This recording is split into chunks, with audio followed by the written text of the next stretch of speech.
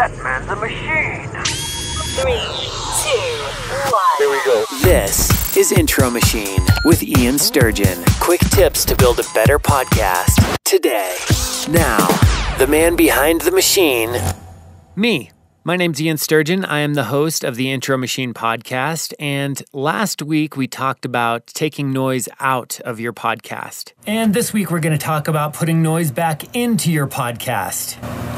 Wait, why would we do that? Well, now that you've got all the unwanted noise out of your podcast, it's time to enrich your podcast with things that might add to it. When I was just starting out in audio production, I had the opportunity to have an internship at KTCL in Denver. And one of the things that my guru taught me was to not use a sound effect if there's not a need for a sound effect.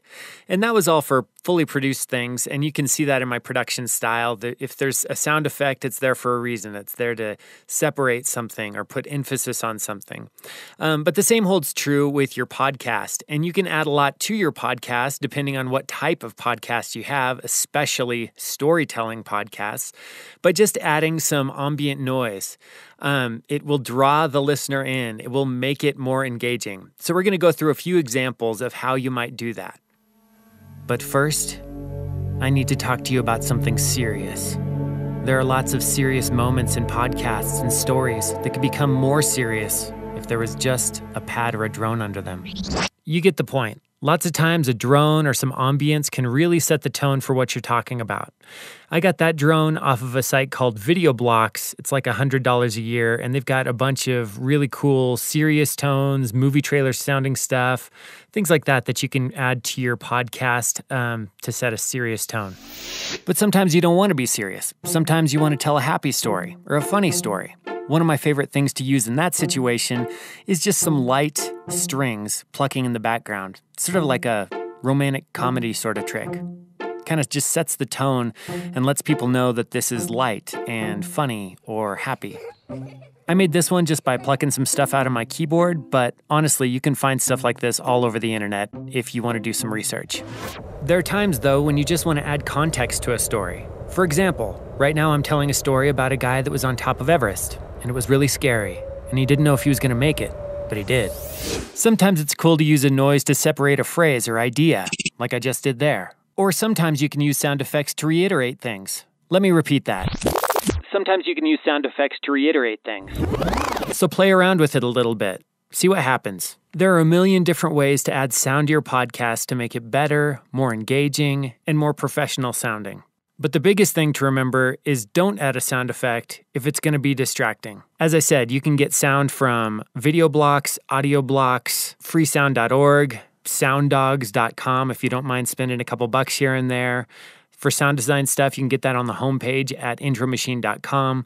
Lots of different options to start adding sound to your podcast. So mess around with it, see what happens, and don't overthink it. Sometimes we start thinking, I don't know, should this go here? Should this go there? What should I use here? Is that too loud? Does that make sense? Is that distracting? What should I do? Not right. I don't know. Just mess around with it. See if it's a good addition to your show. It may not be, and that's okay. But I think a lot of shows are missing out on a great opportunity to make their show even more awesome. I mean, your show could be epic. It could be amazing. Just think of what you could do with sound. Dang it, I bumped my record player. Anyway, you get the point. It may be cool to add sound to your show. All right, that's all I got on audio, but each week we like to end the show by talking a little bit about how audio editing can be a metaphor for life. So, last week we talked about pulling things out of your life, what can derail you, what's distracting you, and getting rid of those things. And so this week I'd like to talk a little bit about how you might enrich your life. One of the biggest things that's happened to me in the past year is I started reading audiobooks, or listening to audiobooks, I guess you should say. I hadn't read over 3 or 4 books since high school, and I just started listening to audiobooks while I was driving about a year ago.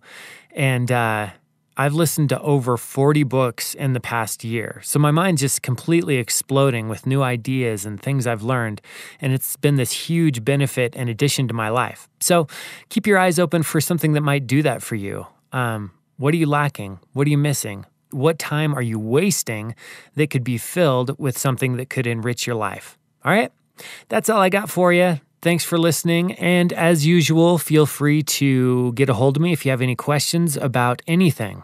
I will do my best to answer any question you give me, but I'll have a really good shot if it's audio related. So, that's up to you. Have a good one. Thanks for listening to Intro Machine with Ian Sturgeon. Get more tips, tools, and free stuff at intromachine.com.